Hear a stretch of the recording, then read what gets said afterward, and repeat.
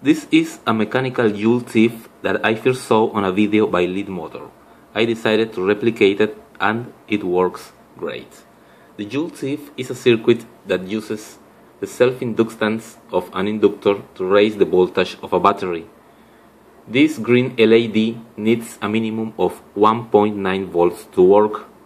The battery is 1.5 volts. The traditional Joule thief uses the oscillation from a transistor to do the commutation of the inductor and raise the voltage. Here the commutation is done mechanically. Let me show you. I'm going to take off this piece of paper in order to make contact, and we can see how the LED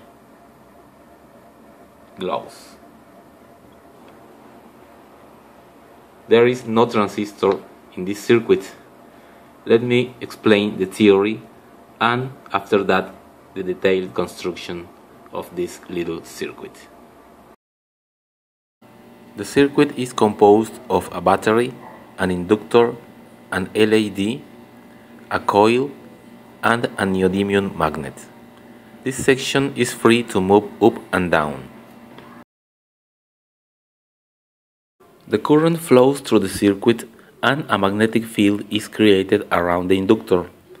The coil becomes an electromagnet and is attracted by the neodymium magnet. The coil moves down and the circuit opens.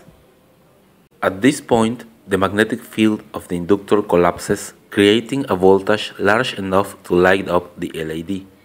Since there is no current flowing, the coil is no longer an electromagnet and it moves up, closing the circuit, and the cycle repeats.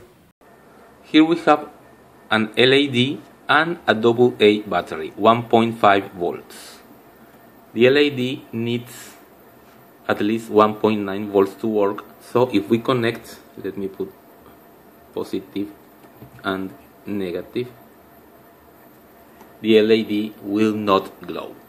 The voltage is not enough for the LED. But now let me connect to an inductor.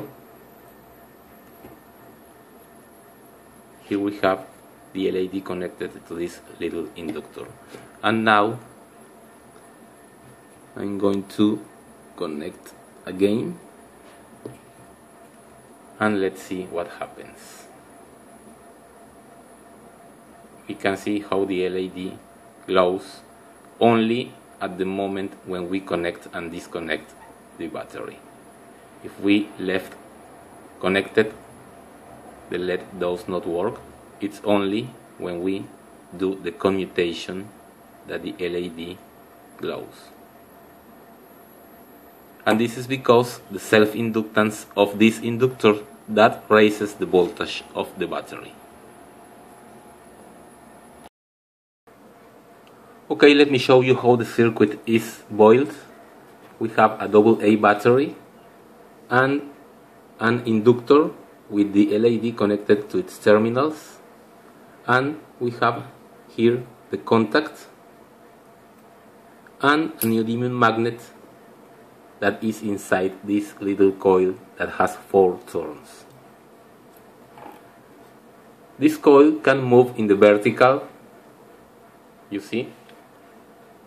When it moves, the contact here can make the circuit connected and disconnected. Every time this happens, the LED lights up because of the voltage amplification of the inductor.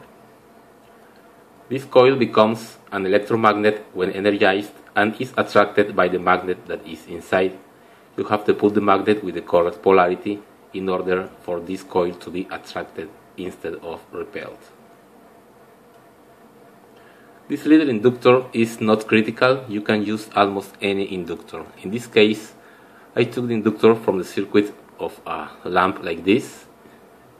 These lamps have a circuit that has a little inductor that you can use for this circuit.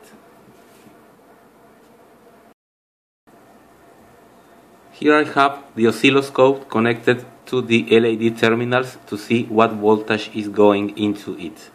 Let me pause the image to see what's happening.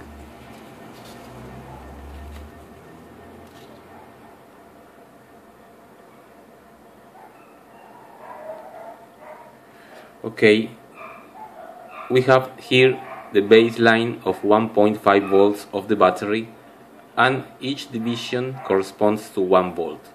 So we can see that when the inductor is connected, the voltage goes up about 1.5 volts, and the inductor is then disconnected and the voltage goes down another 3 volts, and this variation in voltage is enough to light up the LED.